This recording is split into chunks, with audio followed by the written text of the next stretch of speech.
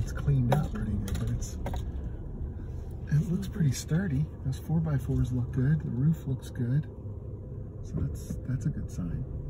Well, that one looks a little bowed. Oh, yeah. But then you got another one here. I guess, can we drive back there?